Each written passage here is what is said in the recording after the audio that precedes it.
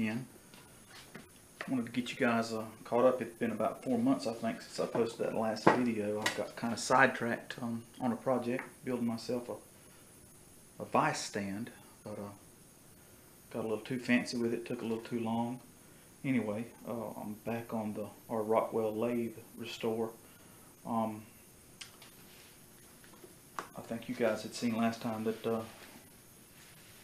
this apron in front of the carriage has been painted, and I actually assembled our threading engagement lever.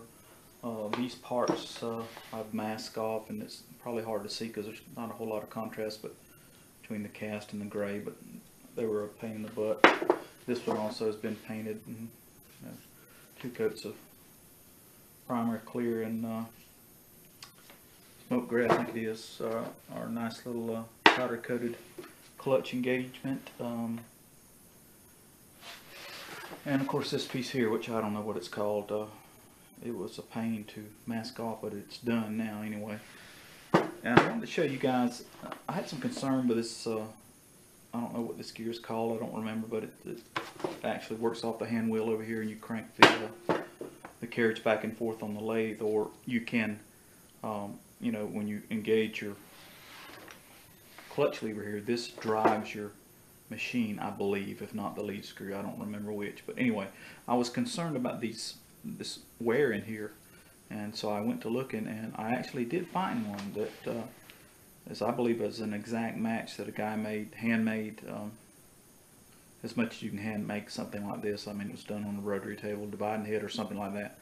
The only thing I'm concerned about is I believe this to be bronze. I actually got some of the original drawings on this lathe from a site on the internet, a Rockwell lathe site, and I believe this to be bronze, and he made this out of 360 brass. If you're not familiar with,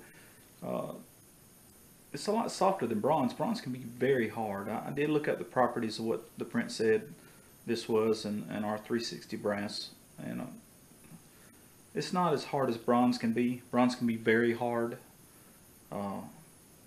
like 41, 40 hard, 30 Rockwell C on the C scale, if that means anything to you. But this is not on that high end of bronze. You can see the difference in color, but it is harder than our 360 brass, our brass gear. But I think we'll be okay.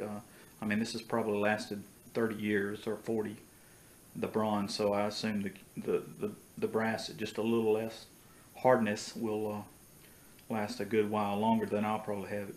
But anyway,